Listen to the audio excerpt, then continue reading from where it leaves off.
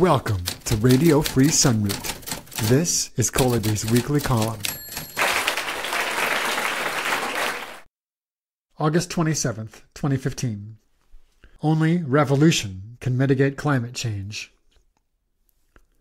Fred Hampton, the assassinated Black Panther, once famously said, "School is not important, and work is not important. Nothing's more important than stopping fascism, because fascism will stop us all." That quotation has been running through my mind lately as I have been reading about climate change. Replace fascism with climate change, and you have a spot-on description of the state of the world today. Things have gotten that dire. Before you accuse me of misappropriating Hampton, let me point out that climate change is fascism. Fascism made manifest, ecologically, at the global scale. And actually, I would expand Hampton's scope so that us includes all the non-human life on Earth, its ecosystems, and even the soil beneath our feet. The amazing web of life, made up of all our relations, as the Native Americans put it, is the us that the fascism-induced climate change is stopping. This is not a doom and gloom essay. Instead, I will picture what meaningful action would look like. Suffice it to say here that the scientific jury is in, and the verdict is clear. The world as we have known it is passing away. Relative climate stability is being replaced by volatility and extremes, and it will only get worse.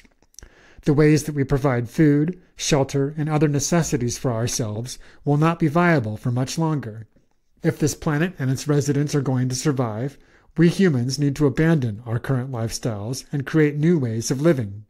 Indisputably, Hampton was right to call for revolution in 1969. We would be right to call for another one now. If we do not, climate change will indeed stop us all. I know that revolution is a big word. Can't we just take this slowly, step by step, utilizing new technologies to make things better? The answer is no. Further attempts to use the tools of civilization to address a predicament created by civilization cannot be expected to succeed. Put another way, it is impossible to change the system from within. We can no longer afford to depend on fossil fuels and industrial technology.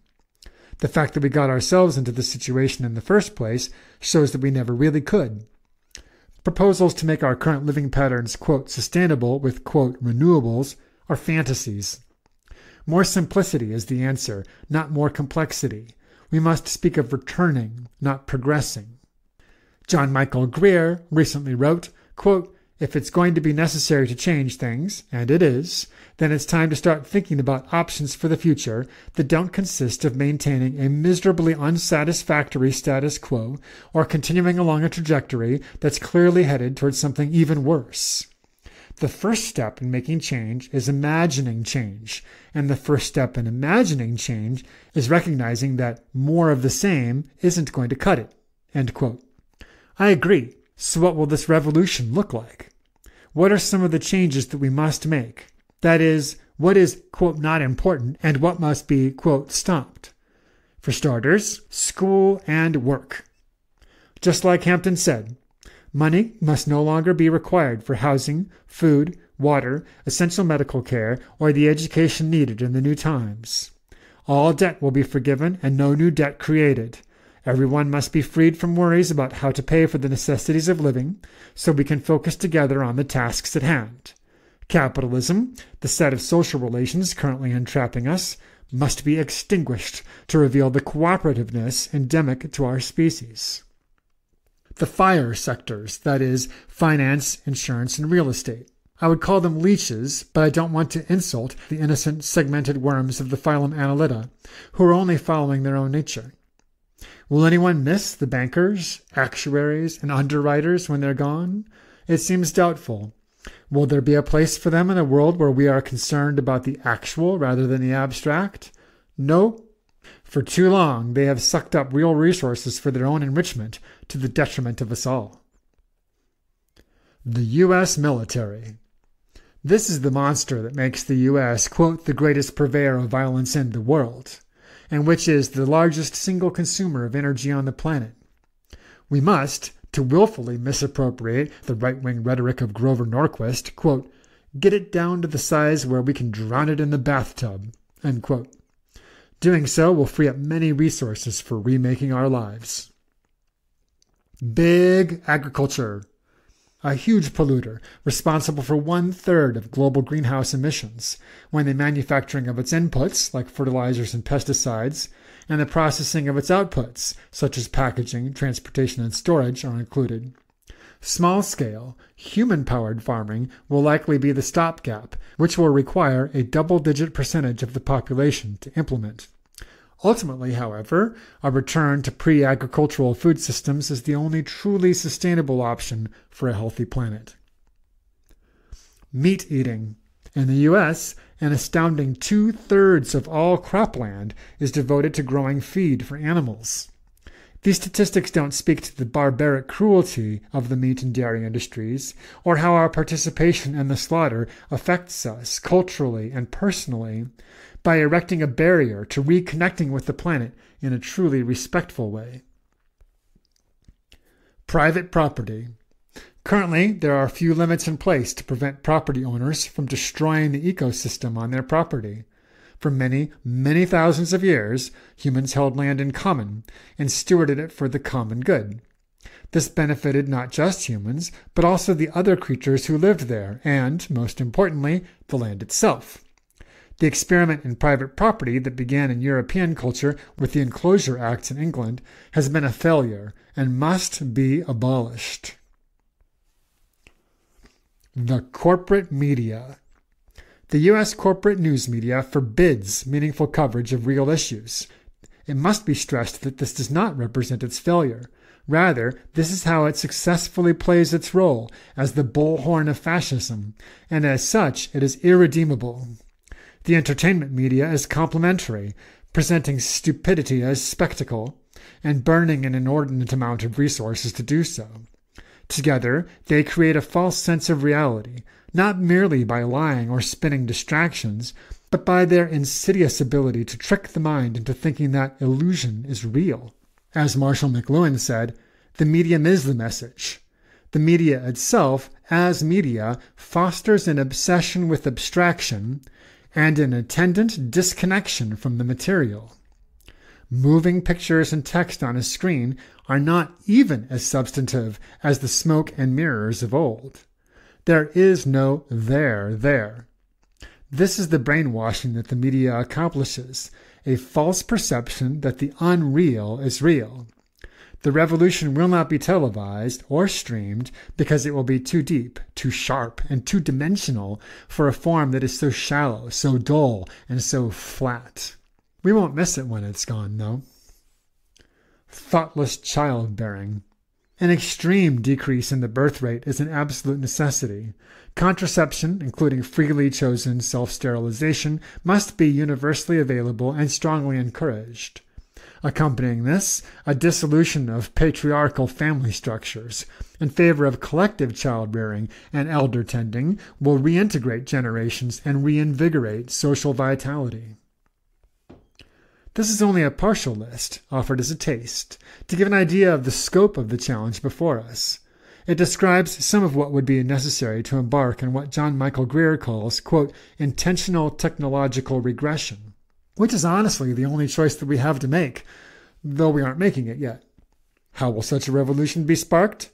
Frederick Douglass said, "Power concedes nothing without a demand. It never did, and it never will." So will a bottom-up grassroots movement of people stop fascism? I am pessimistic about the odds of that. More likely, in my opinion, is that the climate itself will be the agent, making the demand that cannot be ignored. Regardless, there will come a time, sooner or later, and probably sooner than most people would want, when the reality of climate change can no longer be denied, and its effects make our ability to carry on business as usual impossible. Then, ready or not, the revolution will be upon us. I would like to believe that, properly motivated, people have it in them to rise to the challenge. Quote, soft as butter they can be, and yet sometimes as tough as old tree roots. End quote. This is how Gandalf, the wizard, described hobbits in Tolkien's The Fellowship of the Ring. Perhaps this applies to humans, too. It's not like many people are happy with the status quo anyway. Most people are craving a different life with more meaning and purpose, even if these feelings are usually repressed and only come out in adolescent ways at the wrong targets when they are expressed. What do we do in the meantime? As much as I would personally like to see the above institutions toppled for the common good right now, it is beyond me or any reader here to do so. Yet we can embark upon the task of preparing ourselves. I suggest two ways of doing this. One outer, based on responding to the changing external circumstances, and the other inner, based on working on oneself. First, the outer. Develop a skill. Fossil fuel burning machines and factories have been producing our necessities for many decades now, and the arts and crafts of living by hand are nearly lost, at least in the U.S. We must relearn how to grow food, build shelter, and make tools, among other things. Fortunately, such activities are rewarding in and of themselves, regardless of what the future brings and when.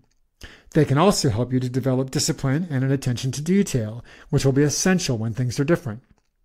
I have a friend in Portland who, understanding that the status quo won't last forever and that different ways of living are likely to emerge in her own lifetime, has been teaching herself hand sewing.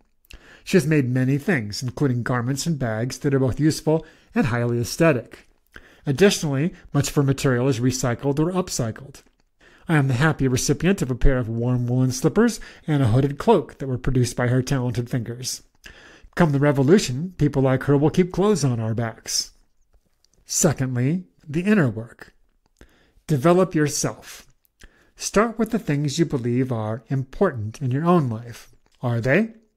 Hampton declared work and school to be unimportant, and they are considered sacrosanct by many. What things are you holding on to as important that are far more trivial than those? Your appearance? Your high-tech toys? Your social status? The majority of people here in our techno-industrial culture are obsessed with nothing except the unimportant and the trivial. This is true for every class demographic and across the political spectrum. Attempt to liberate yourself from it. Even one small step away from it, if taken truly, will grant rewards in increased clarity and a greater ability to deal with change. It will also begin to alienate you from your peers, but keep in mind the sage words of Jiddu Krishnamurti, quote, "It is no measure of health to be well adjusted to a profoundly sick society." End quote. Fascism is indeed profoundly sick, but it cannot stop you from pursuing your own way in your own inner self.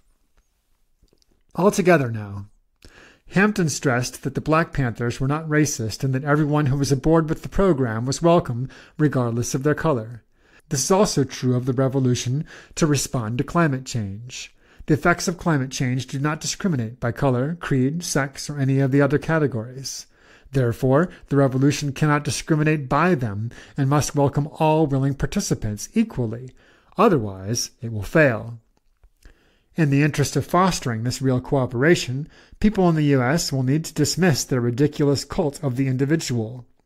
Giving it up will be a hard pill for some to swallow, though it has always been a fabrication anyway, born of an imperialistic privilege brought by committing genocide.